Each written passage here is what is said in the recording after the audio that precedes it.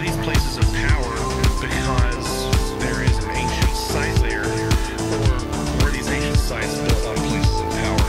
We're getting into bizarre areas of relationships that you really have to invest the time to start peeling back the onion. Do you remember the goat? I don't remember the goat. No. I think that's all these secret societies. Because every knowledge they are preserving is what's in these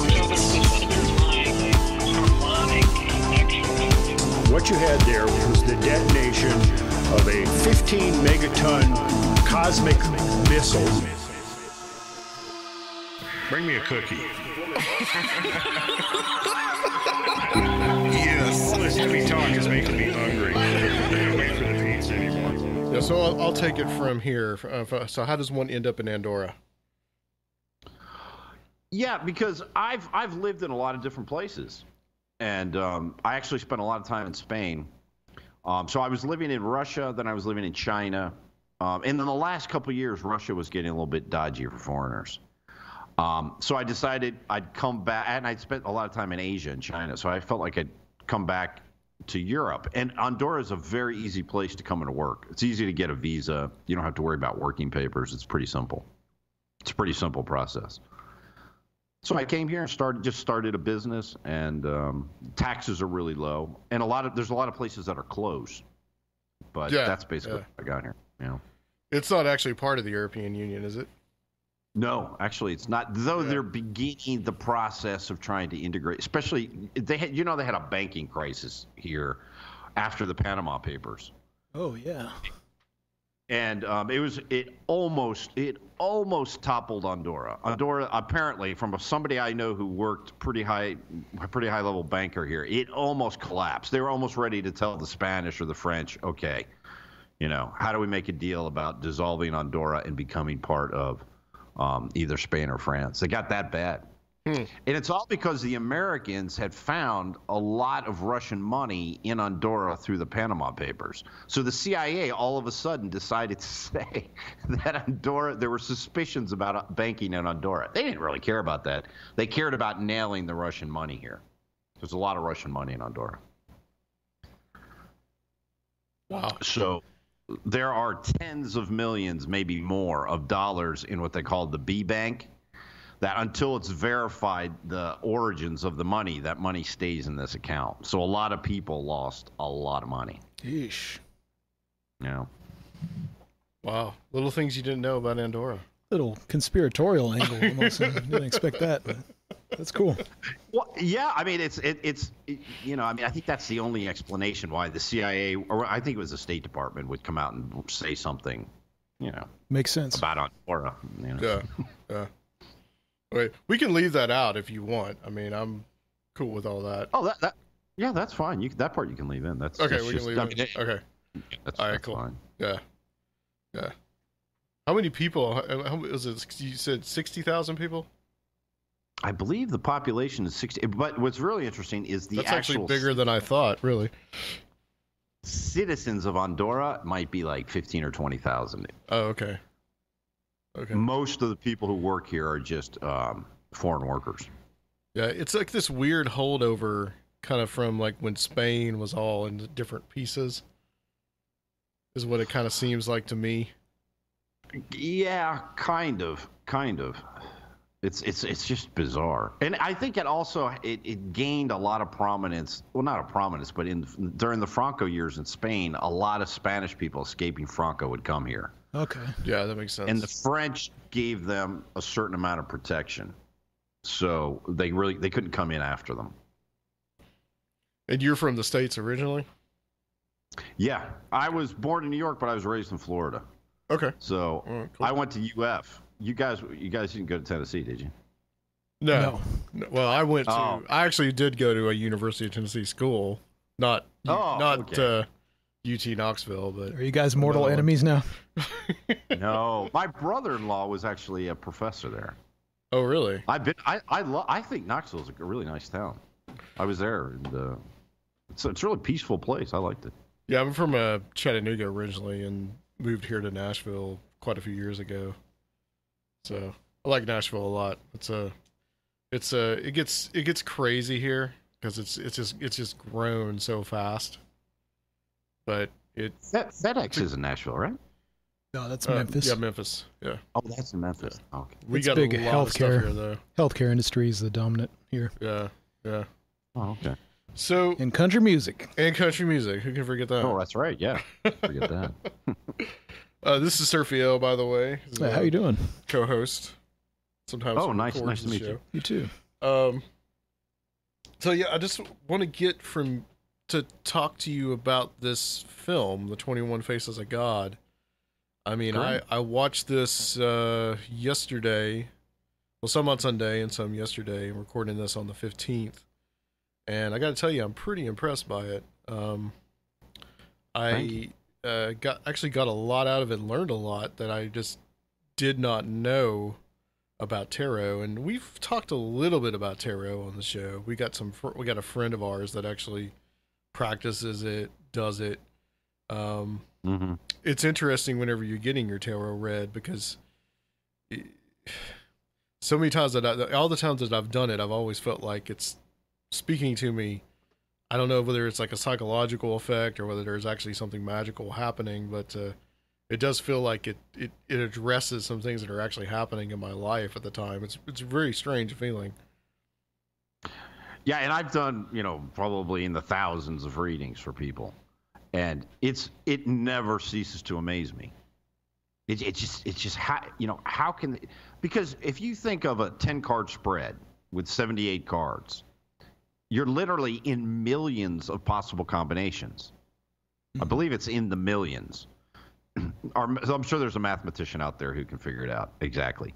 But when you think of all the possible combinations, it's like you said, that eerie feeling of what is going on with these cards. It's very, very, very interesting. Very interesting. And I think people look at them as kind of more mystical in origin than they actually are. Yeah. Because as you talk about in the video, that this is they originally used in a game. It was originally a card game. That's right. How it occurred.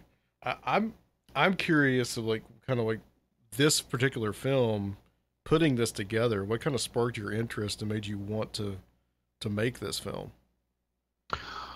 Yeah. So I got involved in the tarot probably, 10, 12 years ago. And so I was kind of toying with it. And then for a novel I wrote, Your Love Incomplete, was actually the last novel I published. That novel, I was looking for a narrative structure.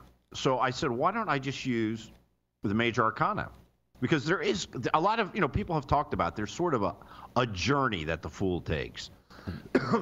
So I got pretty deep. Each chapter was sort of focused on one of the Major Arcana. So I got pretty deep into it. And to understand the Major Arcana of the Tarot, you have to really get into astrology. Can't escape it. Yeah. You've got to learn something about Kabbalah. Alchemy is crucial to it. So I got pretty deep into it. And there is one problem with the tarot, I think. There's no fundamental text. I mean, Kabbalah has its texts. Alchemy has texts. Astrology has texts. But there's nowhere where you can go and say, okay, this is an original, old, established text for the tarot. It's kind of like whatever anyone wants it to be. So I thought, okay, I can write a book. And I've always loved film. And I guess if you watch the film, you can see there's a lot of references to different types of film. So I've always been interested in film. Oh, yeah. And art and these things. So I wanted to make a film that just established what did these cards probably originally mean, first off. And second, I wanted to show that there really is a path. And I wanted to kind of weave that path using the different traditions to try and establish sort of a benchmark. Because there's a lot of stuff on the tarot out there, but honestly, there's a lot of stuff that's not very impressive. It's not like astrology or alchemy or Kabbalah where you can find really high-level stuff written about it. It's kind of the poor cousin of the esoteric arts.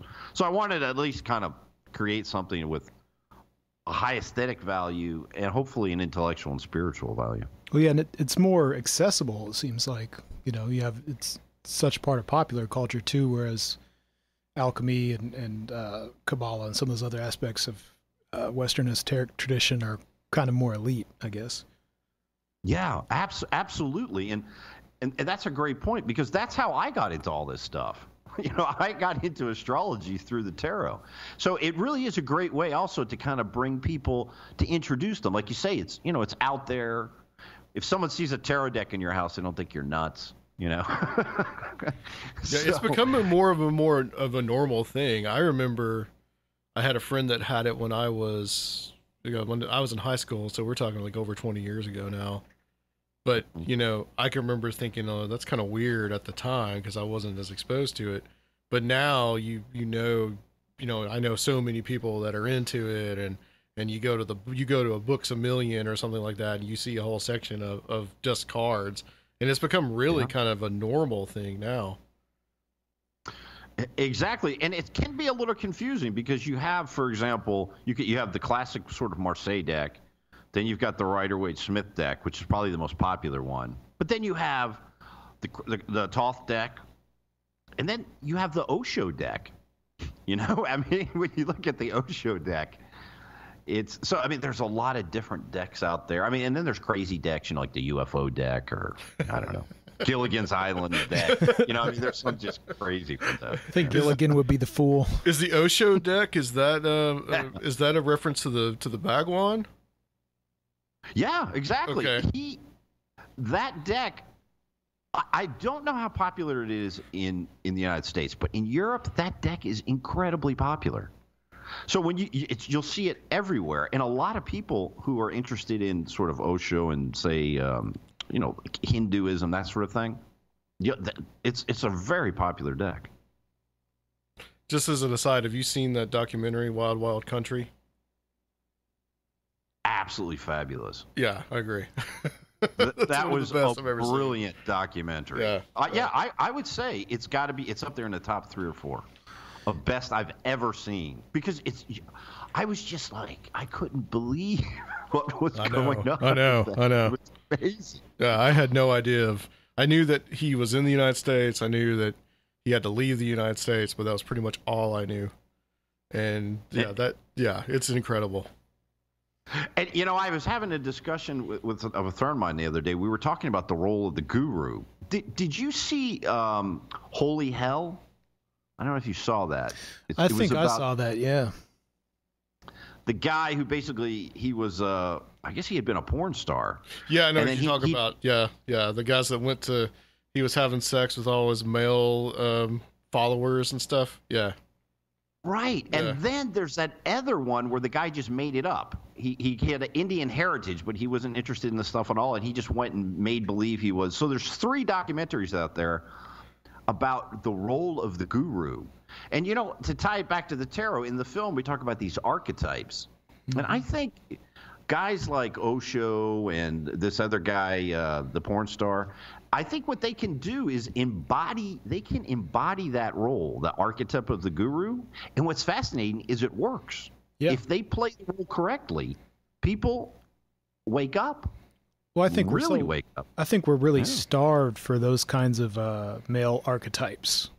And so when someone like that comes along, everyone just gravitates towards them, and it's just like clockwork. Yeah, that could be it. That could be it. Why the Rider-Waite deck specifically? That you focus on that? That's the one that you focus on, not primarily, but singularly in the documentary. Why did you pick that one to focus on?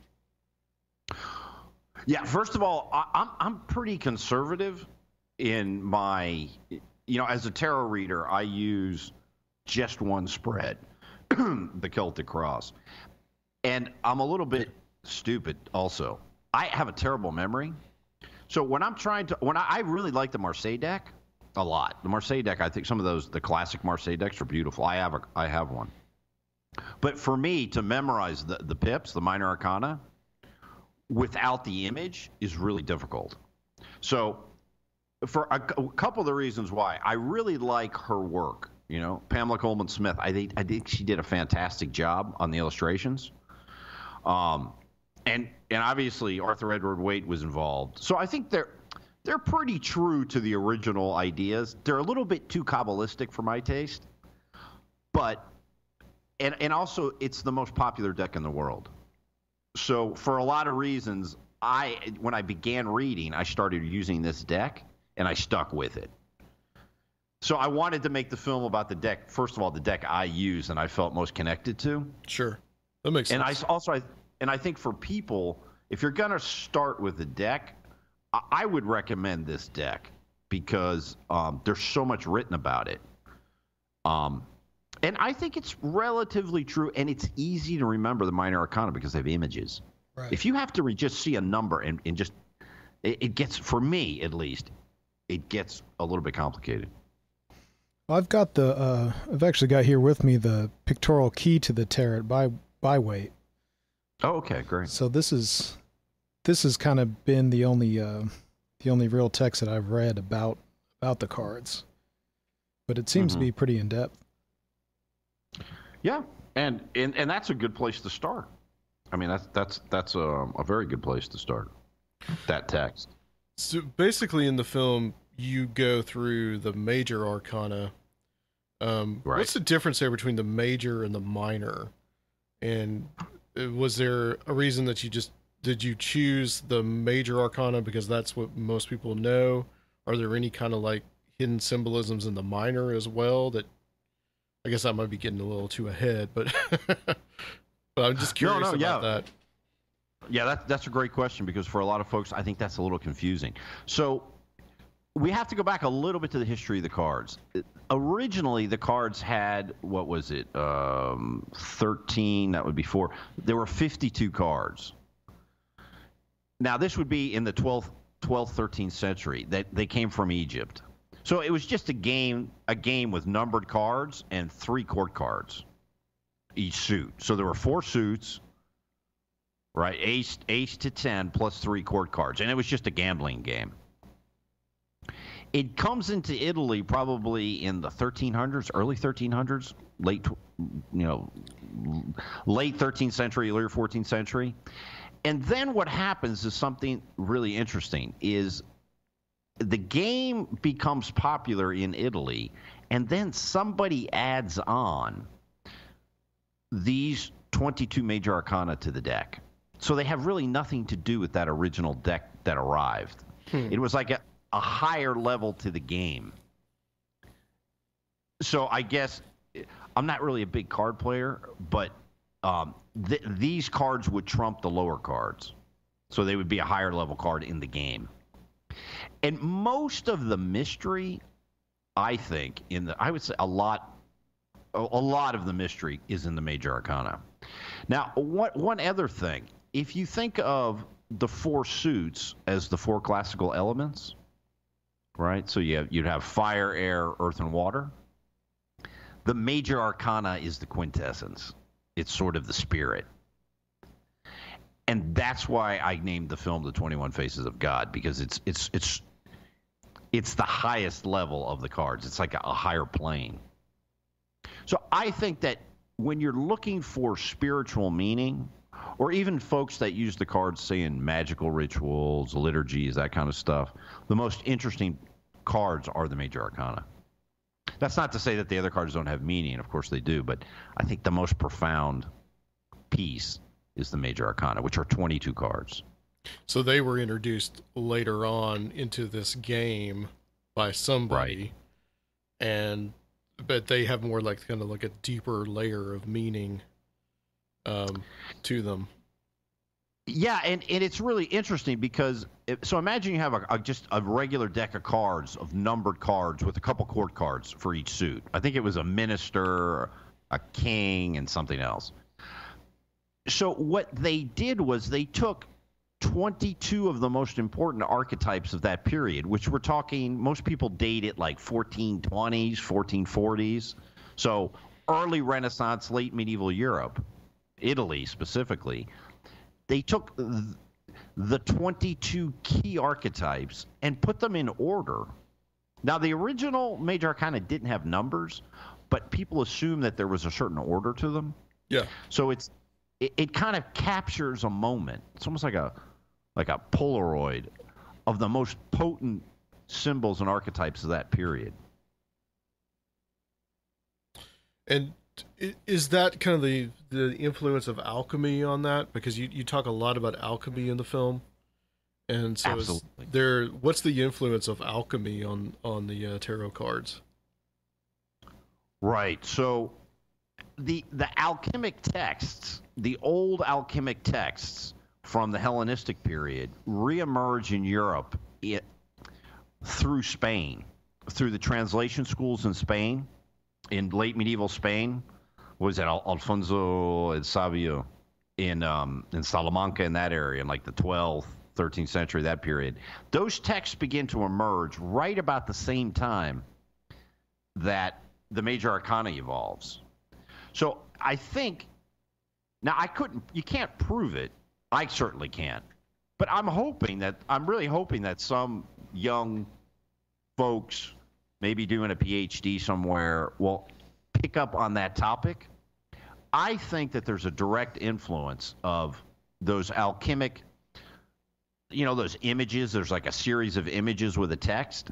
I think there's definitely an influence of those images on the original Major Arcana. I try and make the point that there's a lot of similarities between place, time, image.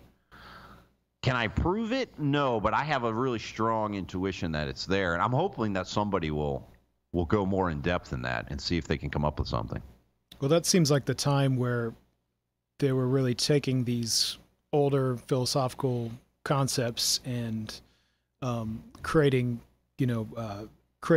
artistic abstractions for them. So that's what you're saying. Basically, it happened probably around the same time when the artistic abstractions that were in alchemy were going on also. Right. Those images were those series of alchemic images were being created. Like the aurora and on all of those right at the same time in Italy as when this came out. You got to remember, these texts were for them incredibly magical, especially the older alchemic texts, but also the Hermetic texts. Now, the Hermetic texts didn't arrived significantly after the Major Arcana appear, maybe another, 100, 150 years, no, about 100 years.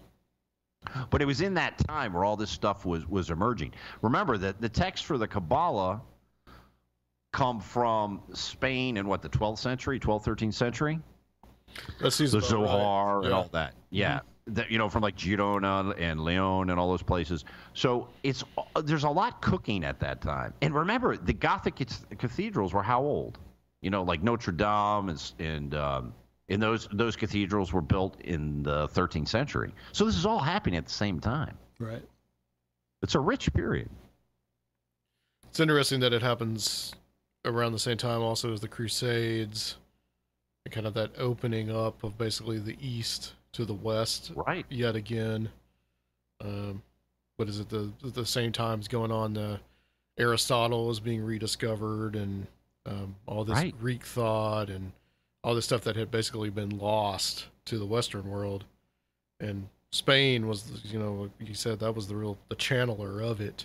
And also too, the ideas of alchemy. A lot of people think, well, that's this old idea of we're going to turn metal into gold, but that really wasn't what it was about. It was more of a spiritual practice. Probably, but I'm convinced there was also the metallurgic practice. Oh, sure. So these things get mixed and combined, but yeah, on its highest level, absolutely.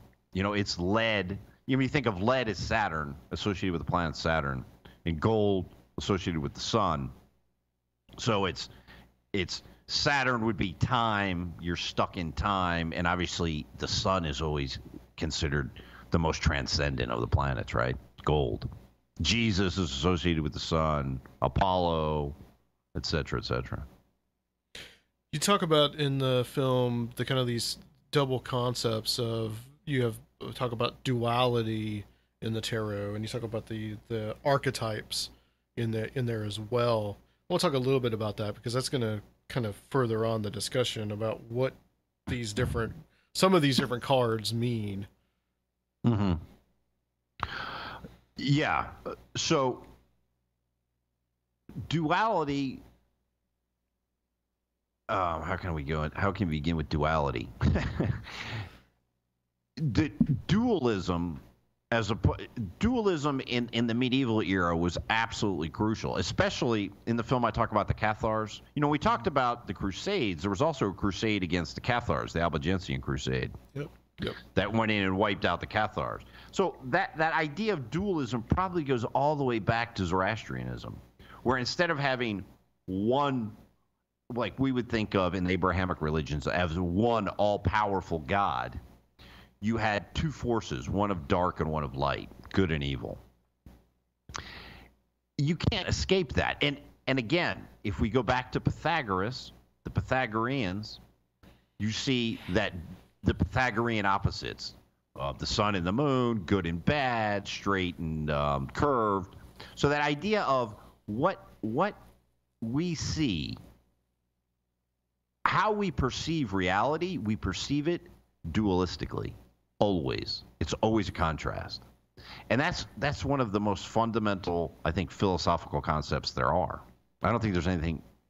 it's hard to get deeper than that. Mm-hmm. Even in physics, you have matter and energy, you know? It goes all the way down. So yeah, dualism can't escape it. And so that was very important in all esoteric thought. I think dualism is probably the most important concept in all esoteric thinking. In astrology, in alchemy, wherever you go, you're going to find a dualistic type thinking. And this kind of travels through Gnosticism, and then with the remains of that and the Alexandrian world, right? Whatever survives kind of is hibernates or is cultivated in Spain then later, and this is kind of where all this is coming through. Absolutely. And it comes kind of both ways from Bulgaria to the Cathars through Spain. It's and there is one fundamental question here, that why are so many Westerners now attracted to these esoteric systems? And I think, in a sense, because these systems are closer to our collective consciousnesses than, say, the Abrahamic religions are. Well, in a sense, they've always been around too. Like, I mean, the esoteric, the idea that they've been hidden for so long, but to kind of lend a kind of a counterfactual argument, like the Nag Hammadi scrolls and what Serfiel just mentioned about Alexandria. I mean, think if Alexandria had maybe won the primacy that Rome later did. I mean, how different we would be. I mean, we would be openly dualist. I mean, well, it's really interesting to think about what if there had never been a Christianity? What would be the Bible? It would be Plato. Mm-hmm. Right. For sure. Yeah. Mm-hmm. Plato would be our Bible, and our pantheon of gods would be this pantheon of gods, the gods from astrology, which, remember, those are the same gods that you see in Nordic mythology, in maybe to a lesser extent in Celtic mythology, but also in the Indian pantheon, the Iranian. Remember, Iran means Aryan. Yeah. I mean, that's what the word means. Yeah. So all of these traditions have an origin, but the Abrahamic religions, it's a little bit foreign. And I think as they sort of fade away, people are looking for something that resonates with them. And a lot of these esoteric traditions have very deep roots for European people, I mean. Yeah. Very deep and much older.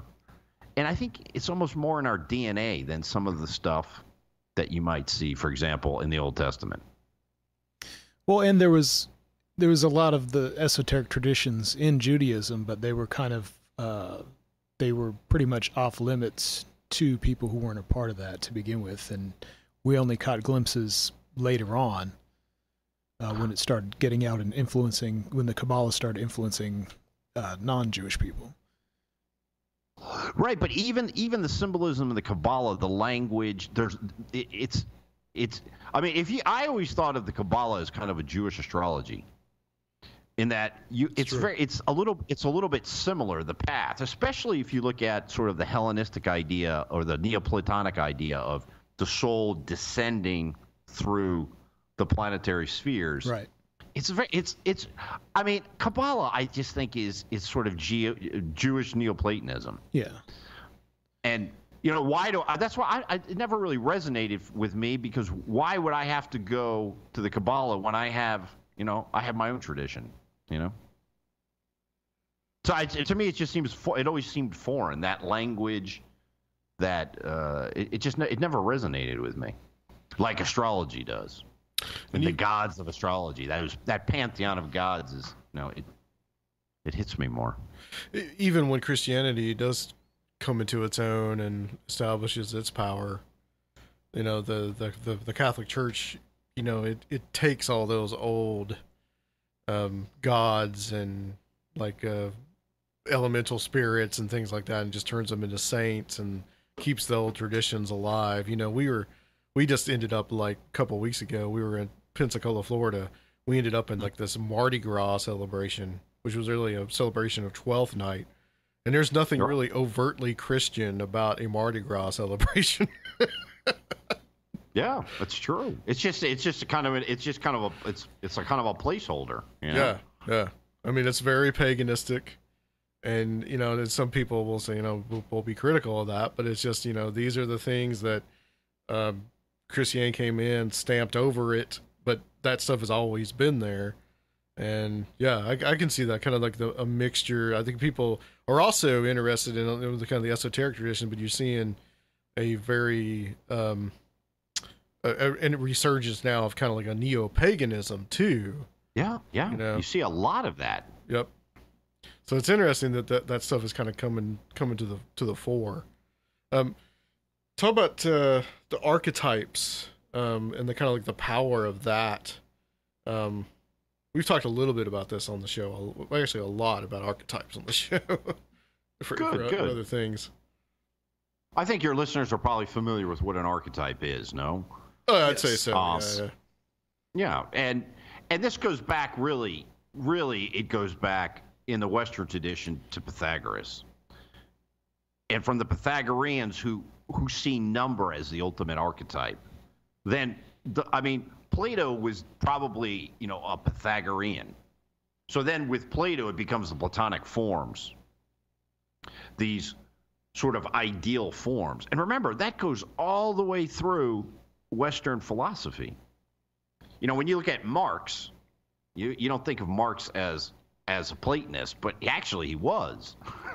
Hegel, Marx, all these guys were idealist philosophers, and idealist philosophers are really Platonists. They feel like there is an ultimate form, either to history, to number, etc. No, so these archetypes are extremely important. They're the DNA. They're how we see the world, how we visualize it, how it impacts us, how reality impacts us, is through these archetypes. I would say that archetypes are more real than matter. Now, that may sound like a strange statement, but do you guys follow like the work of Dean Radin? I'm familiar with him. Yeah, I'm familiar with him. I was just watching a video where Dean Radin was showing how they were doing the double slit experiment, and how you had meditators changing, how the wave function appears. So that interaction between the mind and matter, the archetypes are somehow fit in there. So if you consider consciousness to be sort of fundamental, the archetypes are fundamental to they would be sort of the base. What do they call them? The particles, the primary fundamental particles of consciousness. They're the Higgs boson of Right. consciousness would be the archetypes. The way we've discussed them on this show has been primarily in looking at like the UFO phenomenon and alien abduction phenomenon and those type of incidences, and this idea that our kind of like our popular culture, whatever this intelligence is, reflects that back to us. So, 500 years ago, an alien contact or alien abduction experience would have been like a fairy experience as somebody living in, 16th century Ireland or something like that. Now, right. It's reflected back to us from like our science fiction and what we expect it to be. So yeah, like the archetype really does fit into all that. Like, I think that like it almost feeds in. It's like a feedback loop, really. And that's kind of how I understand it.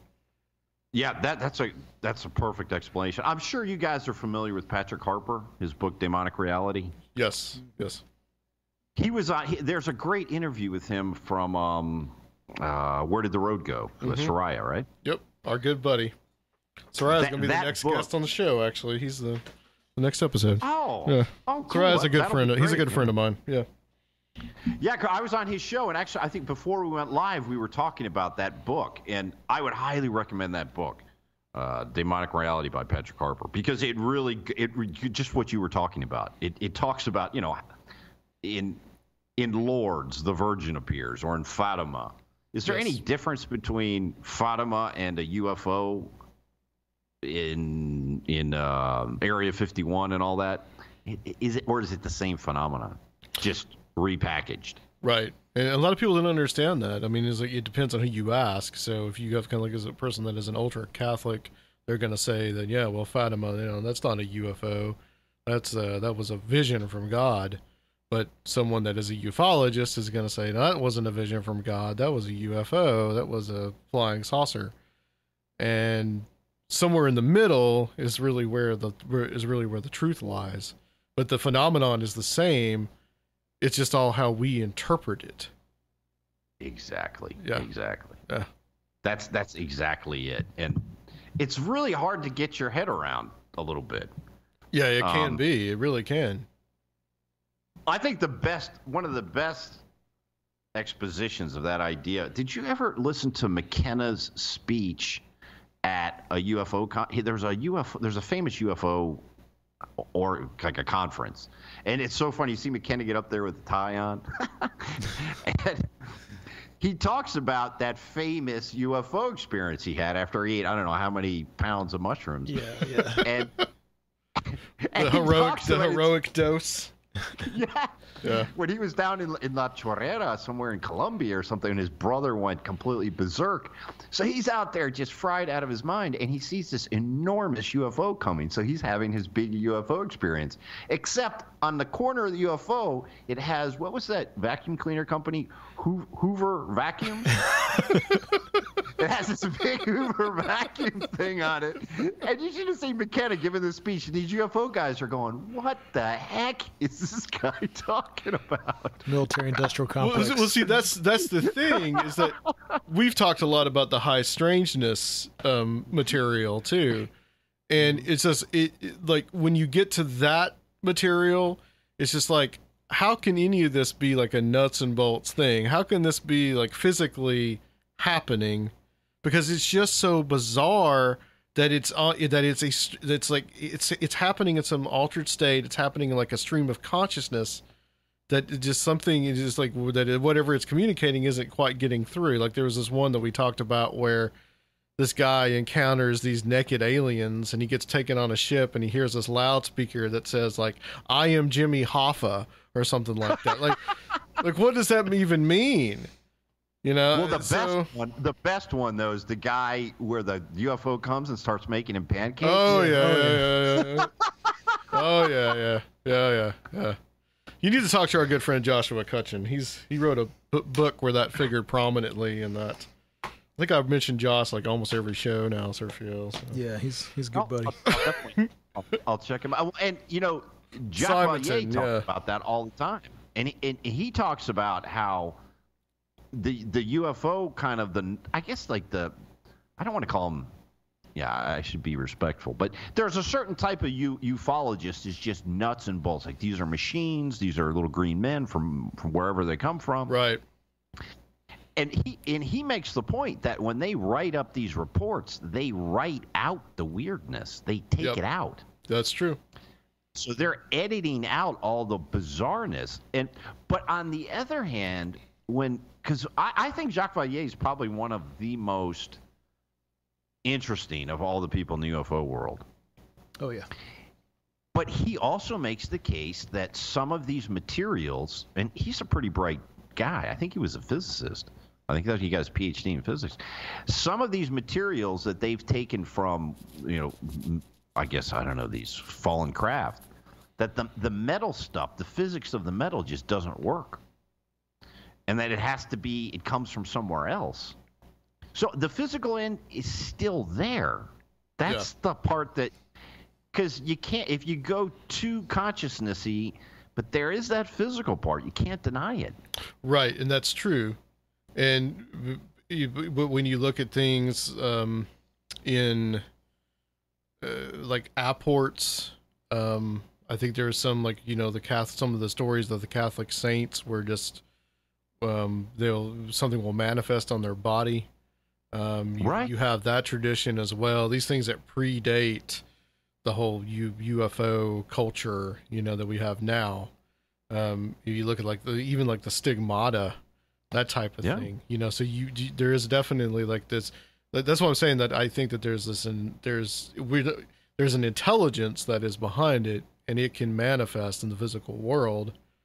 But it's not physical in the way that the older run of the mill ufologists saw it. And I think that they're kind of dying out somewhat, because I think the more bizarre stuff is being looked at and more taken seriously and looking into it as as part of a consciousness study, as looking at altered states, all those type of things, that now that is being taken much more seriously. And so there's definitely been a sea change in the way people are looking at that subject. Because the one problem that the sort of the nuts and bolts ufologist has is, from their point of view, there's nothing weird about this. These are just like folks like us, but they're from a different, I don't know, planet or wherever. Reticuli or something, yeah. Right. Yeah. But they came down to make us pancakes, and then that's... But the weirdness, it seems what all of this stuff is telling us is that there's something much more absurd about everything than we're willing to accept. And definitely our standard mainstream view of reality, of consciousness and everything is mistaken, and that it's just weird and almost absurd. There's just like an absurd quality to... Seems like that's what, if there's a message, that's the message I think that we need to pay attention to. I agree. So getting back to the archetypes, their influence on the cards, when I first started looking into the cards, it was a lot of those ideas were pretty easy for me because I was familiar with Carl Jung's. So we're talking about ideas. So we're talking about the archetypes of people. Right, the collective unconscious, no? Yeah. So how does that play into the cards and these archetypes of these individuals in the cards and the roles that they play and what they represent? Yeah, great question. So if you think about our culture itself, what is our culture, emerges out of our consciousness, it seems to emerge in similar ways with similar patterns and similar roles, really all over the world. But you can boil it down to certain basic archetypes. Like, for example, if we take the cards, the magician. So he's called a magician, but really what is he? He's really a kind of a trickster alchemist. And so that trickster archetype appears in there's a culture that in the world that doesn't have some sort of a trickster in it to kind of shake us up, right? Then on the other hand, you've got the sacred feminine. That appears everywhere. On one hand, it's sort of a fertility goddess, which would be more the empress, and on the other, it's kind of the deep spiritual feminine, a little bit woo-woo, no earth mothery, you know what I mean? Mm-hmm. That's the high priestess. And so you see these fundamental archetypes keep appearing. A lot of them appear in the Major Arcana, and I try and make the case that the Fool is not really Major Arcana; he's sort of liminal, and that he goes through these archetypes, and that there's actually sort of a path showing going from one archetype to another. It's not exactly, it's not a recipe, but it is kind of it kind of pushes you in a direction if you follow that path in a spiritual direction. It's about kind of like an individuation. Absolutely. In Jungian terms, Yeah. that's exactly it. That's exactly it. And it's a threefold path. And you talk a lot about that. The number 3 comes up several times. Like, Oh, yeah. Yeah. So, the idea of the triangle. So what is that path that the Fool goes on to? Like, how is it divided? Right. So there's a concept that's very old of the tripart nature of the soul. And in Neoplatonic thinking, and I believe in Gnostic thinking, but also you can find this in Zoroastrianism and things. There's sort of 3 types of humans. The ancient Egyptians had a similar concept too, interestingly enough. Yeah. Right, with Isis, Osiris, and Horus, right? Yeah. And then in India, you've got Brahman and what are the 3? It's escaping me now, but yeah, the 3. So that whole concept of 3. But in the Western tradition, it really does. Even in Neoplatonism, they talk about the sort of the earthy men, Mm-hmm. the psychic man, Right. and then finally the spiritual man, the pneumatic. So you've got the body, the soul, and the spirit. And a lot of people get confused, and they say, well, what's the difference between the soul and the spirit? And why do we have to have 3? It's actually, from a Jungian point of view, it's crucial. Because if you think of things emerging into a duality of spirit and matter, the soul is like Mercury. It sort of mediates between the two. It allows them to communicate. And it allows you to sort of move back and forth.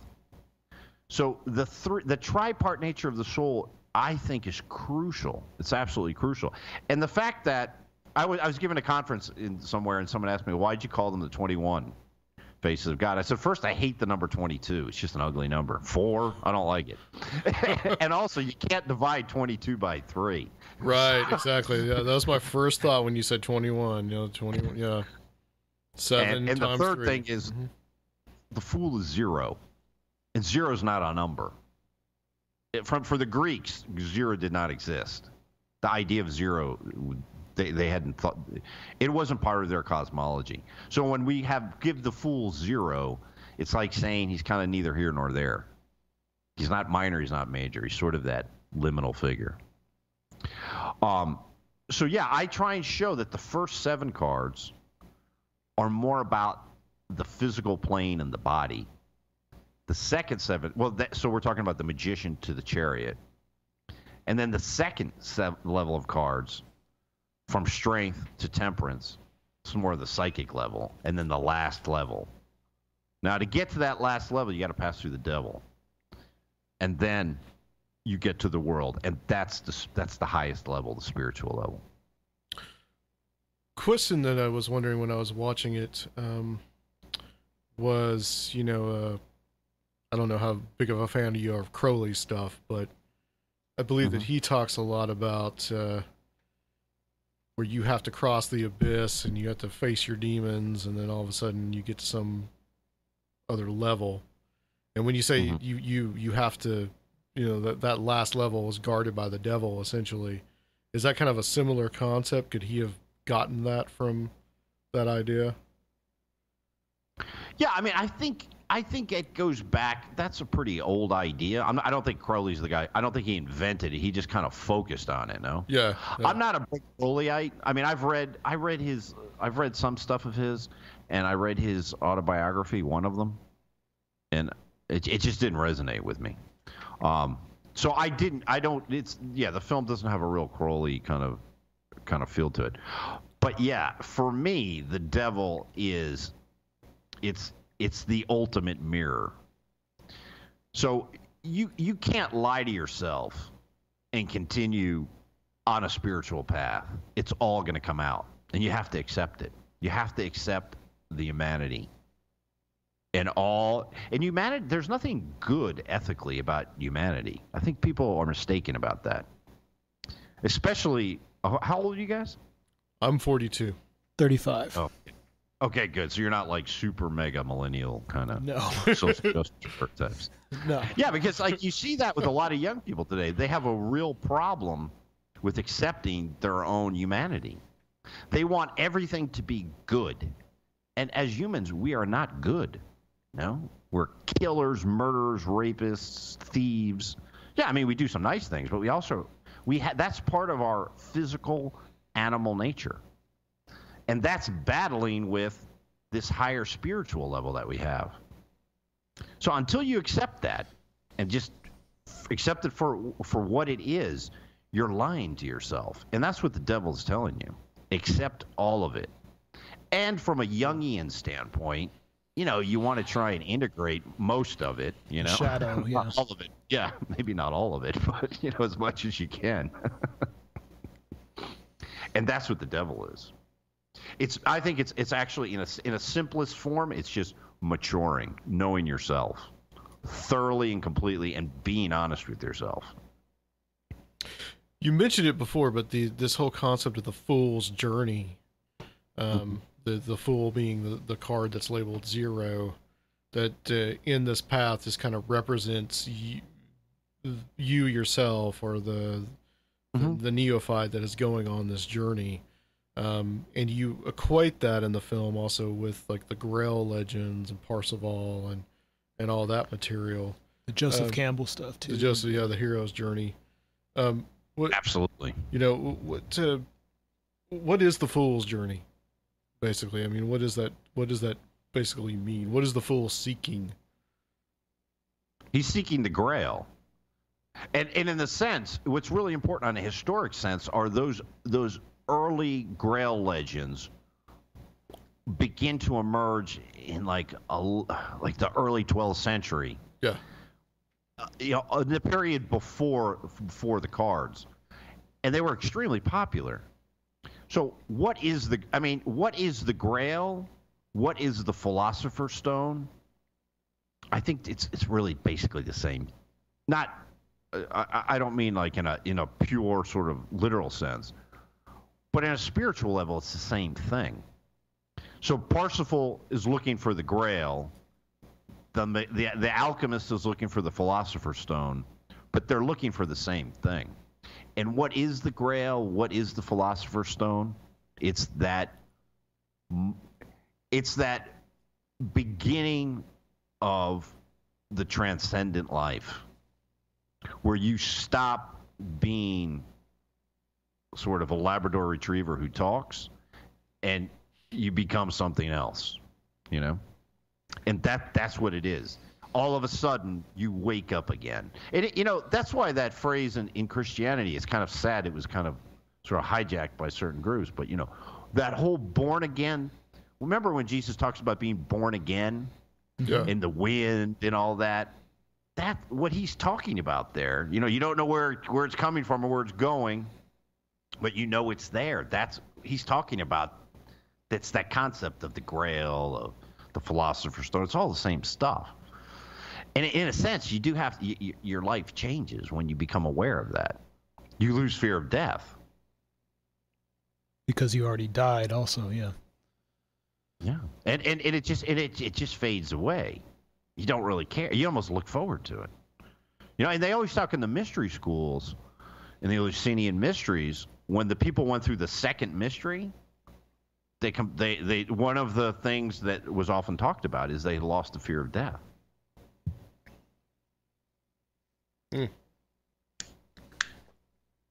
You do reference a lot to Christ in the film. I noticed that you use a lot of sequences from Jesus of Nazareth.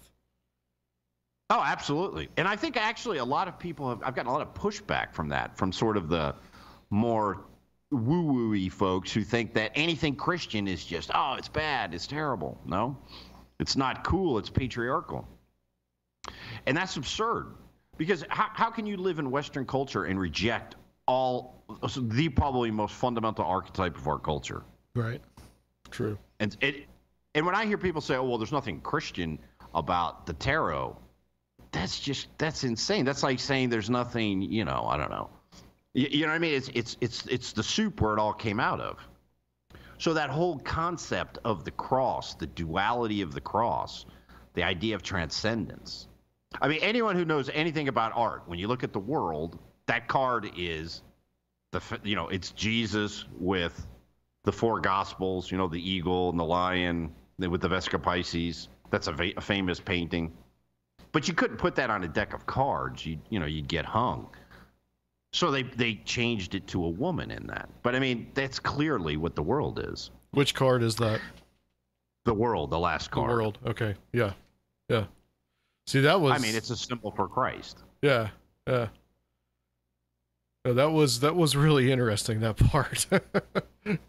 Yeah. The world is that's the ultimate. That's the end of the journey, essentially, right? Yeah, and I try and make the point, and I think it's really important that it's the beginning of that transcendent wave. It's like you catch the wave, but it's not a singularity. It's not like I reach it and then I'm done. But once you get to the world, then it all just begins to open up exponentially, and it's like, wow, It's like the beginning of the DMT trip. Uh-oh. Well, that's interesting that you took it there. Do you think that there has been like the use of that in the past, like around this time period, like like stuff like DMT or going back to the mystery schools, and the ergot speculation, stuff like that. Apparently, in the Eleusinian mysteries, they were using something. And there was a case of two young men who stole the recipe and were selling it or making in Athens. Oh man! And young drug dealers. And they were executed. Ooh. Which in Athens, the Athenians weren't like mega bloodthirsty, but yeah, they executed them for that. So it seems like there was. I'm not saying that, but I think we have to be careful when we say, well, that's sort of like the key to every. There's a lot of people want to think, well, that's the key, right? Sure, right. I'm not. Right. I don't like to go that far, but if you've ever done DMT, you know that. Well, it does push things along a little bit. I have never done it. That's not something that I have done. Well, you should try it. Is that for personal experience? Yeah, I did 5-MeO. DMT. Right. And it sent me to Palookaville. I mean, that was just unbelievable. It changes your life because you reach a completely different dimension. And that's where you can get into all that UFO and stuff. But what's so fascinating about it is it's more real. It's the most real thing you'll ever experience. That's what I've heard. It's a hyper reality. That's what I've heard. It's like waking up from a dream, I've heard. Yes. Like the way this contrasts to a dream, it's like even more real than this is now. That's exactly, at least in my experience, it was exactly that, because I completely blacked out. And then I woke up and I thought I was done. I thought I had made it. I was like, yes, I got through. And then you have to come back, and the coming back is brutal. For me, it was. I had a very bizarre experience, though. It lasted much longer than normal. It was almost 40 minutes, when it's usually about 10 or 15. Yeah, that's what I've heard, that it doesn't last very long. But your time, your perception of time is so whacked that I don't think it really matters, does it? Unless you take ayahuasca, then ayahuasca, well, that does last a little while. But Yeah, and ayahuasca is just gut wrenching. Yeah, a lot of pooping and throwing up. Yeah, I mean that you pay the price, but with the DMT, it just sends you. It's just like getting out. It's interesting. I was watching other people do it.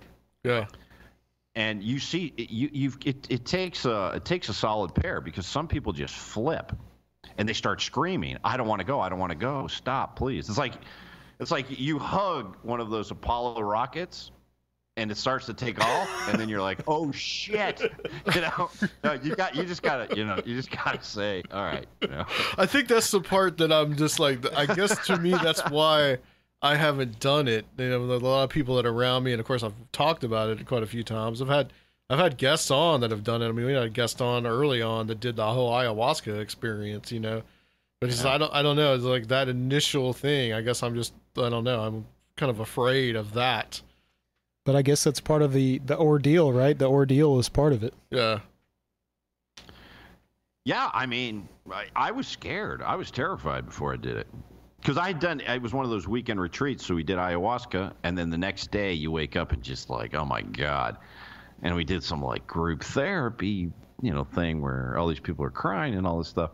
And then I asked the lady, I says, well, should I do it? And she goes, don't ask me. I mean, if you want to. And so I said, fuck it. And I did it. And it was definitely worth it for me. Worth it. Wow. I mean, I got to the other side. I thought I'd made it. When I woke up, I was like, this is it. I'm done. I don't have to. I made it. And I had that experience. That's an amazing experience. It's like you die. For me, I'm not saying this happens to everybody. And I used the 5-MeO, which is generally more of a spiritual trip than just the straight DMT. But I woke up and I was there. And you know what? It was actually really interesting when I came out of it. You see what's there, but it's completely different.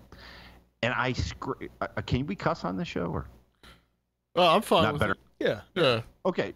Well, yeah. Just I said you have to be bleeping kidding me, and I just started laughing. But I've never laughed like that because it was like I understood absolutely everything. Huh. But it was cosmic joke. Exactly, but not in a bad. It's not like you tricked me. It was a fun. It was a laugh. I use that in the film where I talk about that laughter, but that came from that trip. Yeah, it's just like you've got to be kidding. This is it, but it's a wonderful feeling. But it is all a little bit absurd. I think that's why when you talk about the pancakes. There is something a little bit absurd about this thing. We take it a little bit, we take it a little bit too seriously. Too seriously. And that's that. I guess that's that trickster element that's poking at us to not take it too seriously. Exactly. That's the role of the trickster. Exactly. I want to talk a little bit about let's talk about the first 5, well, was it 5 or 6 cards? So we've kind of talked about the Fool. We touched on the Magician too. Yeah, we touched a little bit on the Magician. That's technically the first card because that's right. The Fool is 0. And he just opens up that bag and takes out those 4 elements. The next 4 cards are those 4 elements: air, fire, earth, and water. Now, you said you're interested in the Jungian. Oh yeah. I've been into Jung for a long time. Huh? Yeah, so it's the Jungian functions. You just think of air as thinking and water as feeling. Yeah. The Empress is sensate, and fire's intuition. So that's the next 4 cards. So they're broken up, and you see each one of those imagine the fundamental particles of consciousness. There they are, those 4. Then they get put back together in the Lovers, and on the Chariot, off you go, buddy. But you've got through that first. We're talking about the fundamental sort of particles of who we are. The second level of card. Did I go too quick there? I'm sorry. No, that was good. We'll swing back to the. I did want to touch on real quick. What are the corresponding suits to what elements do the different suits correspond to? Oh yeah, that's really important. Yeah, so swords is air, What cuts, what dries, that's air. Wands is fire. And then obviously cups is water, and pentacles is earth. Cool. Okay. Yeah. So just think about breaking up those fundamental qualities there, and then they come together in the Lovers. And the Lovers, it's merging them together, and then in the Chariot, it's like you're pushed off. It's like takeoff, and there you enter into that second psychological level, and this is when we get into it's skipping my mind, the four classical virtues. So you get strength, which is fortitude. At the end, the last one of that second level is temperance, right?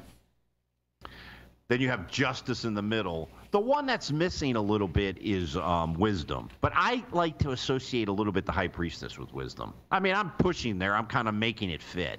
Right. But so on that second level, the second level it's fascinating because, you know, once you've kind of dominated the material plane, you have to kind of separate yourself from that physical identity. That's strength. That's fortitude.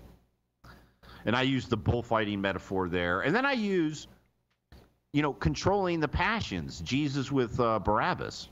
Mm-hmm. Barabbas wants to go out and kick some ass, and Jesus is like, you're kind of losing your mind here. And then it goes on to the Hermit. You have introspection. The World is a fascinating card because that's when you got to separate yourself from destiny. And destiny is so crucial in all these esoteric, especially in astrology, but also in a lot of this stuff. Are we doomed to our destiny, or is there something else? You talk about the Wheel of Fortune? Exactly. Yeah. Exactly. And in that card, I mean, that's almost like a Buddhist. There's a lot of Buddhism in that card, of Maya transcending that idea. And remember, our traditions, you know, if you go back far enough, you know, Buddhism is part of the Western, that original culture that we all emerge out of. So I'm not afraid to include a little bit of that there. The Indus Valley ideas. Yeah, exactly. And then that whole Indo-European culture that goes off into Iran, northern India with the Vedas, and then into Greece, and then off into the northern parts, to the Latins and the Greeks and whatnot. But anyway, once you get to justice, I think is probably the most Justice and the Chariot are probably the two most platonic cards, leading the just life, controlling the passions with strength, with fortitude, controlling the appetites with temperance, and controlling reason with wisdom. If you do that, then you lead the just life. You're controlling the Chariot. That Chariot metaphor is so important, and it's very platonic. Now, once all that happens, you get to the Hangman. And the Hangman is when you begin to wake up. The Hangman's a fascinating card. Just by the way, which card do you guys most resonate with? I'm not sure. I can't really tell you a particular one. I like the Magician, probably. Yeah. The Hierophant kind of strikes me as always kind of struck. And what are your signs of the zodiac? I'm a Leo. Scorpio. Ah, okay. The Scorpio, you're the Jungian guy, right? Yeah. Yeah, that makes sense. You Scorpions. Yeah, I'm definitely get into to the bottom of things. Yeah, and I definitely like the trickster elements. Mm-hmm. Yeah, and so the whole idea of the Hangman as seeing the world upside down. Remember, in Renaissance Italy, also these were shame paintings, shame graffiti. People were drawn up, hanged upside down. So if you were a traitor, something like that. Is there a meaning to his in the Waite deck? The way his leg is. The cross. Bent? Yeah, the way his leg is crossed. You know, I don't have a real strong opinion on that. I mean, I've looked into it to try and see what that means. Is it trying to replicate the cross? Yeah, you know, I don't have a good answer for that.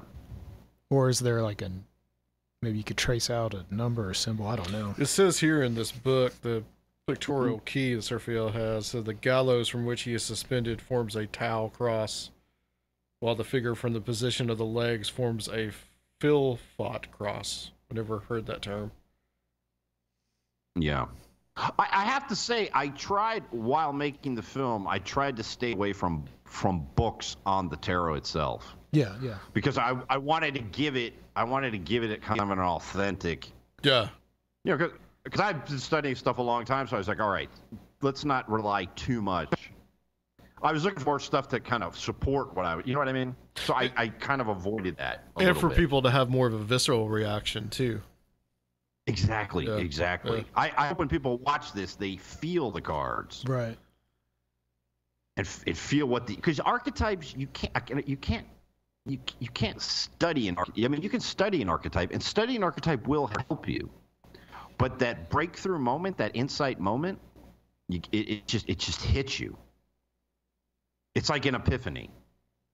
And, you can't. And I think it's much easier to have that insight with music, with art, with film, than with some guy just rambling on about, what the card means.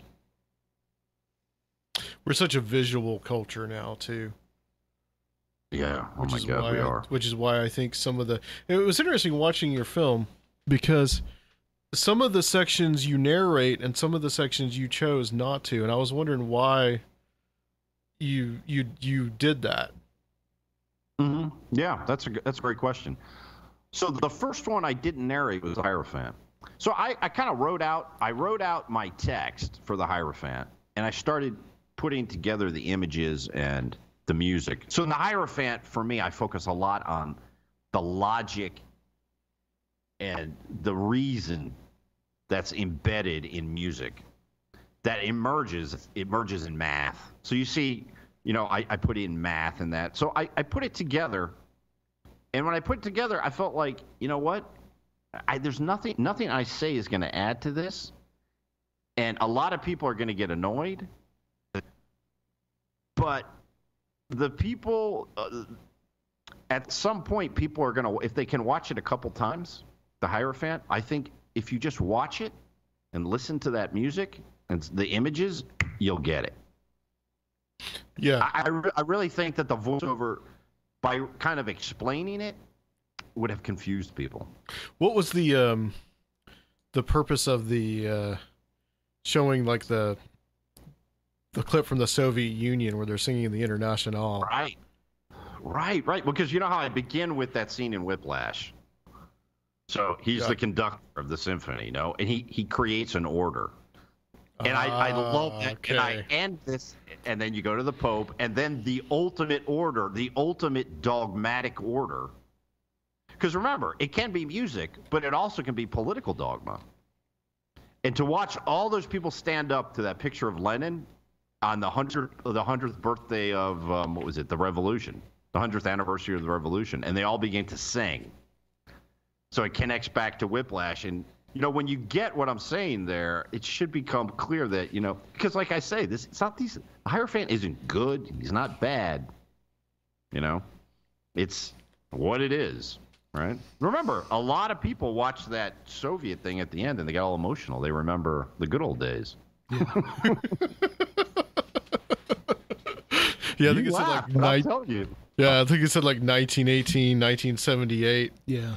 And I thought this is interesting footage. I mean, it's interesting footage, first of all.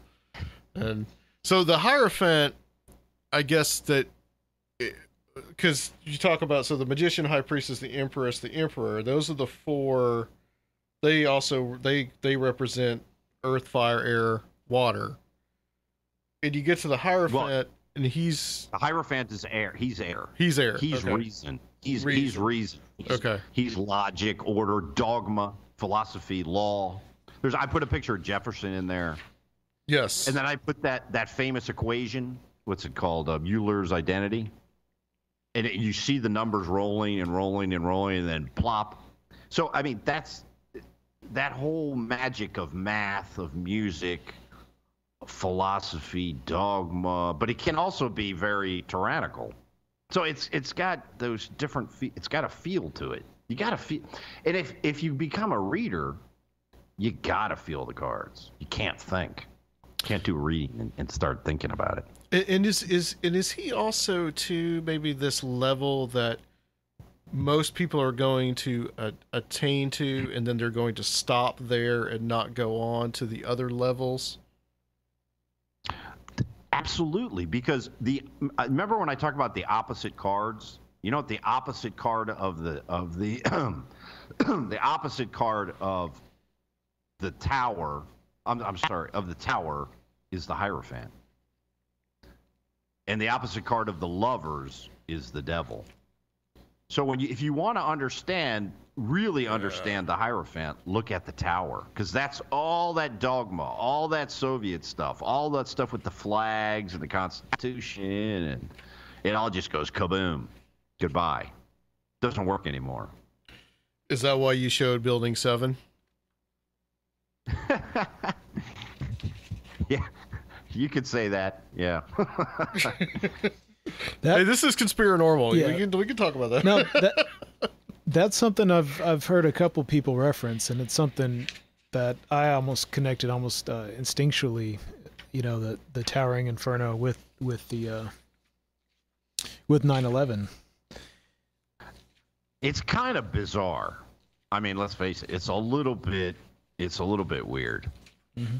Especially Go ahead. Especially since you got people falling out of it in the card. Yeah, I mean, it's let's go back, because let's go back to what you're talking about, the pancakes and the weirdness. Okay. The weirdness around 9/11 is just, it's mind-boggling, the weirdness, but on all sides. You know, I mean, you wherever you go, you just find weirdness and more weirdness, and it's almost like the weirdness never ends. And so and all of a sudden you think 9/11 and the Tower card, and then the Fight Club, which came out in what year did the Fight Club come out? 1997. 99. You know what? It's interesting that you put that. I'm sorry to interrupt your thought, but it's interesting that you put that in the movie, because when 9/11 happened, I immediately thought of Fight Club. I immediately thought of that end scene. And then you juxtaposed that with with Building 7 coming down. I was like, Building whoa. 7. And that was intentional, because of all the weirdness of 9/11, and I don't mean to be disrespectful to the people, the death and the destruction. Sure. But the weirdness of Building 7 is just, where you have that woman at the BBC saying, "Oh, it just collapsed," and you see it behind her.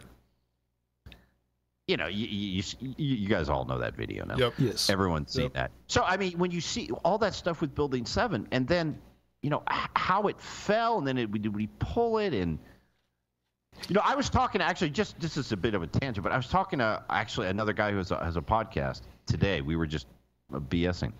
And, Building 7, how many PhD theses are there by structural engineers on how Building 7 collapsed? I think 0. No, I don't know, and I'm not, but I'm just throwing it out there, because if the official story is true, which it might be, what the hell do I know, right? You would think that there's tons of theses. Well, wow, we have a building here. Look how it collapsed. I mean, if you were going to do a PhD thesis, that would be probably a pretty interesting one. I wonder how many there are written about it. You know what? I don't think there's too many. Yeah. I don't think there's too It many. might get you kind of blackballed, so may not be a good idea. Yeah.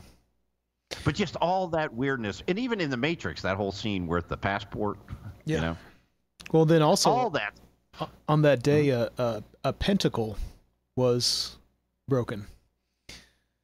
So I thought that was kind of strange too. Well, the Pentagon, I mean, it could be seen as a pentacle that was actually broken, and the seal was broken. So that's pretty weird too. Yeah. Well, what is the symbolism of the tower? What does it mean? The tower is clearly, it's the darkest moment in the spiritual process. It's the dark night of the soul. Okay. If you look at the fool after the hangman, he dies. That's death. Death, he dies. Not physically, but it's the old self. And then he begins, it's all through the night. So you get the death card, then you get temperance, which is, now the temperance card there is interesting because I like to refer to this, there's many ways to look at it. From an artistic point of view, from temperance over the appetites. But there's also the temperance of the waking up process. Of people, you know, when people just kind of I remember when I first started getting into all this stuff, I was a bit nuts. I would start talking to people and they look at me like, what is wrong with you? You know, like you kind of get too excited. You feel like you know everything. You become like David Icke or something, you know? You start listening to David Icke videos. You're like, oh, man. You know? David Icke is God. He knows everything. You know, you make kind of a jackass out of yourself. And that's okay. It's okay. In the Jungian explanation, there's inflation. It's the inflation period. And that cycle of inflation is important because you inflate, but that inflation is you're touching something so powerful, it almost makes you psychotic. And you have to remember, that's how Jung came to all his theories, by studying these psychotic patients. Yes. And seeing that there was something transcendent. It was like a transcendent moment that went wrong, that their egos were not stable enough to survive the interaction with this transcendent force, and it turned them into psychotics. Yes, I've personally witnessed that. I mean, I have I have a friend I grew up with who had a lot of problems, who was into this kind of stuff, and it did not interact well with him, to say the least. Whereas I know plenty of people who have been able to go down all these rabbit holes, or, you know, on their own spirit quests, and have been okay. But it's it shakes you around. And you know what? I wouldn't recommend people who've had, you know, tendencies towards psychotic breaks and things to get too involved in the occult. It's better not to, because these archetypes are very powerful and they're going to shake you up. And, you know, I do seminars sometimes where I teach people the tarot, and you see people get just by spending a weekend studying it. You know, we're not doing like, you know, shaman dancing, you know, Osho things. We're studying the cards, and I'm explaining to people how to do a reading. It shakes them up. So you got to be careful with this stuff. It's not for everybody. Yeah, that's one of the things we were talking about earlier, where we talk about how people are getting interested in this stuff, and like the occult is one of those that is becoming really more and more popular now. And you know, we talked to Mark Stavish. I don't know if you're familiar with him, but we kind of talked about this with him, how, you know, a lot of people are getting into it, and a lot of them are not really mentally prepared to be getting into something that is so serious. Yeah, I think because, for example, I was brought up in I have a very religious background. You know, I had to go to church every Sunday and be an altar boy and priest and all this stuff. But it prepares you a little bit because you're used to liturgy, you're used to ceremony, these symbols that kind of get ingrained in you. But there's a lot of people who have no background at all, and they just dive into this. Mm-hmm. And I think you have to it's better to go a little bit slower and maybe enter a more traditional path. I don't know, Buddhism, something like that, some kind of yoga. You know, start out a little bit slow, and then you can go, because you need to build a base. Yes. It's easy to get lost. Very easy. Yeah, it's true. This whole journey for you, I mean, what have you gotten out of it most? Like, are you just kind of enjoying spreading this kind of like this knowledge and like your ideas? Like, has it been in like a kind of a personal enlightenment for you as well? Oh yeah, but it goes way back. I would say for me, you know, it began. I mean, when you look back, you see how it's something that was always kind of bubbling, no? And slowly kind of evolved. I was very interested in Eastern thought, but then eventually you kind of have to come home, you know. And so I came back to the Western tradition, and for me, it's been a fabulous experience because, in the end, if the spiritual life is the life that really gives everything a sense of reality, of meaning. That the other sort, because I used to work in advertising. I lived in New York, in Manhattan. I made pretty good money. But in the end, that life, you always have that feeling like something's missing. Mm-hmm. Yeah. And you live this life, and you don't have that sense at all. I mean, it all means something. It's a world full of wonder, an enchanted world, and it's a path. But it is a path. It's not like I never have that feeling like, oh, I got it. But I do often have the feeling like, oh, I'm getting it. And as long as you have that feeling like, yeah, it's starting to get clearer, there's no need to feel like I need to see it perfectly. As long as it just gradually gets a little bit clearer and clearer, it's, I've got no complaints. Well, no, I'm pretty impressed. I by the video and by yourself, and I think this has been an interesting interview. I've really enjoyed talking to you. Where can people find the film and also see? I mean, I see that you've got a couple other films up there as well, or other videos that people can find you. And you also you've kind of got it in two formats. You got the long form version, then you've got it all split up. Right. So exactly. So there's a long form version, and then it's split up into the 27 parts. So there's 5 introductory parts and then 1 section for each one of the cards. So, and you can find I've done quite a few podcasts and things. You can find all that on the YouTube channel. The easiest way is just go to YouTube and just put in the 21 Faces of God, and you'll see me, Robert Bonomo. You'll see my site with the film. It has other interviews I've done, and now I also do tarot readings. Cool. And that's actually something that for me, that also kind of connects me. I get a lot out of that. So because when you do a reading with somebody, you get that wonder, like how could this be? How could there be this synchronicity between this question, this dilemma, and this spread? So I do readings, and it's not that expensive. It's $50.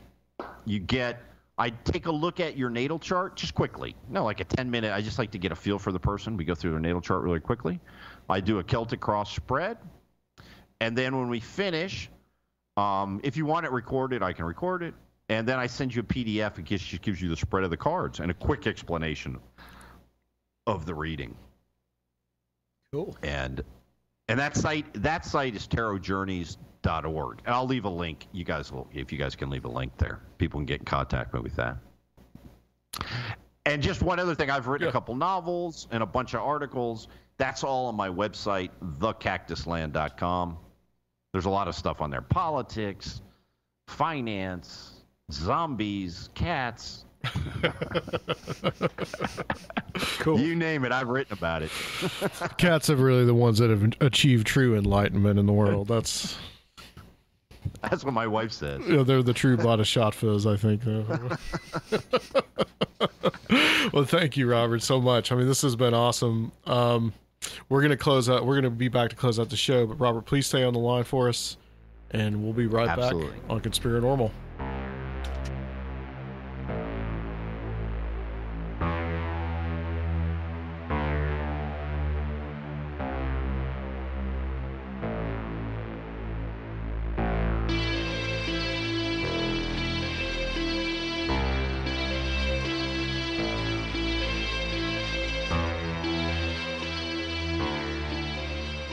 Yeah, so here we are. That was a very interesting show. Yes, it was. Did you watch most of the video? Yes. Most of the film? Yes. What were some of your thoughts on it? It was very interesting how I'd never really taken all those different aspects of the tarot. We didn't get into a lot of how he relates it to other sacred geometrical systems and astrology and like some mathematics and all that kind of stuff. So it was really interesting, but we really just mostly focused on the symbology of the tarot. Yeah. And history of it as well. Yeah, and I'll save that for people so they can go watch the film. I mean, it's like 2 hours and 46 minutes long. Yeah, it's a lot of info. And so he also has it, like we talked about with him, in kind of, what is it like? He's got in each section, he's got in chunks. So that's a little more digestible for somebody. Right. But it is interesting. And, we also talked about how some of the stuff in the cards have narration and some of them don't. Mm-hmm. Which when that first one, the Hierophant, was the first one he didn't do narration, I was like, something wrong? So I went back to watch the Hierophant in the smaller section, and then I was like, okay, I see. I can see what he's doing. Mm-hmm. So and there's a lot of stuff from popular films, some of them which I didn't even recognize. Like, there's a scene from Goodfellas in there. Mm-hmm. There's a couple of other scenes from like older films. So, very, very highly recommended. 21 Faces of God. I was pretty impressed by that interview. Yeah, it was pretty wild. So, anything interesting on your mind there, sir? No, not much. We did go on a little adventure today. Yes, we did. We went to find Ben Allen's grave.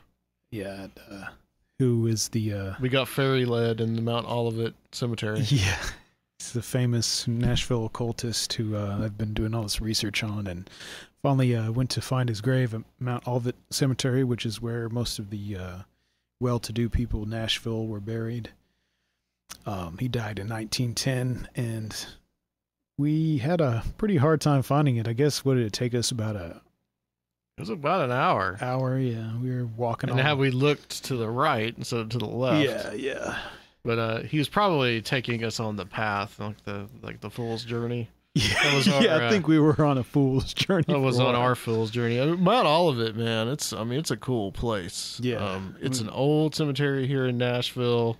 Huge obelisks, monument, mausoleums, Yeah. tombs, pyramids. I mean, Yeah, there's the one big one that's a pyramid that has these two sphinx in front of it. Mm-hmm. There's a lot of you can sphinxes, you can actually see it from the road. You can actually see it from Lebanon Pike if you pass by it. You can see that pyramid.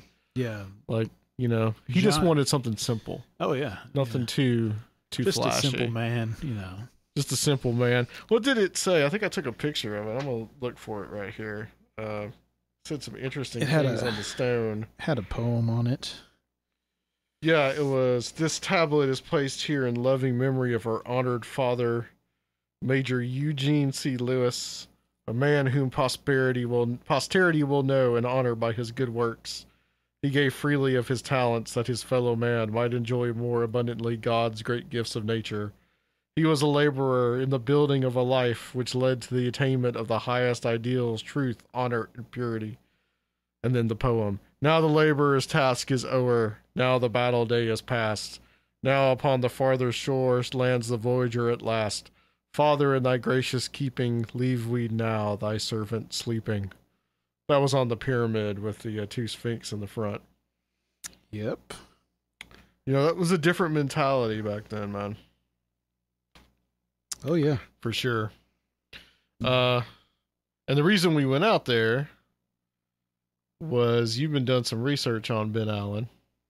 If anyone heard our Patreon episode where I read the actual funeral procession, and you said you found another Masonic funeral in the area that was also described. Yeah, there was another guy who named James D. Richardson, who is a prominent politician and the minority leader of the House at one time. And I think he was a successor to Albert Pike in control of Freemasonry, who actually lived here, Scottish Rite Freemasonry, and he had one as well, I believe in, what's his death date? I don't know. It's a bit later. He had it like down 1914 was what it said he died afterwards. Yeah. So he had a Knights Kadash funeral as well, which seems even stranger than Allen's, but that's pretty interesting. I've been learning a lot about that. And trying to get enough material to make some kind of work, whether it's just a monograph or I'd like to make more extensive work, but we'll see. What's the Knights Kadash? What's that mean? The Kadash, I believe, is the Holy of Holies in the temple. So they're just a branch of like normal Freemasonry or Scottish Rite? I believe that's a degree in Scottish Rite, yeah. Okay. But the word and what it represents is the Holy of Holies, I believe.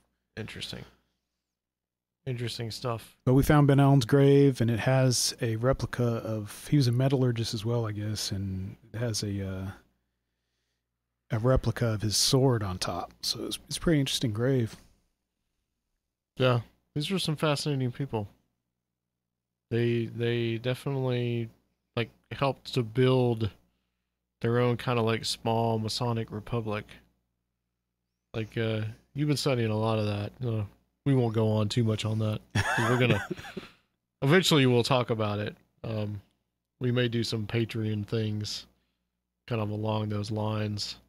But so anyway, I want to thank Robert Bonomo for coming on the show. Next week, I do have Soraya, as we said before. He's coming back, and I don't really know what we're going to talk about. I just think I'm just going to want to jam with Soraya about some of his weird experiences and get some updates on stuff. Like, we haven't had him on by himself in a while, so he'll be good to jam with. Yeah, he always is. Soraya is a we could talk about some interesting stuff. I want to get Soraya on conspiracy theories. He doesn't talk about enough like that. Let's do that. Let's do that. And we didn't have Rob today. Robless. This is one of our Robless weeks. A Robless night. He's got his gig that he's preparing for to rock out the 80s. So, guys, we have a lot of stuff on Patreon. Sergio, you tell people where they can find that. Yeah, you can go to patreon.com/Conspirinormal. We have just put up a little documentary video we made of our trip in weird Florida that you can only see by being a Patreon. We might release it to the public later on, but took our little first stab at some video. Hope you guys like it. And if you do not want to subscribe and just give a one-time donation, you can go to conspirinormal.com and do that as well. We really appreciate any kind of help you guys can give us, and we're trying to deliver as much of this bonus content as we can. Yep, well, that's the plan. All right, guys, we're going to close it out here, but join us next time. We'll have Soraya on Conspirinormal.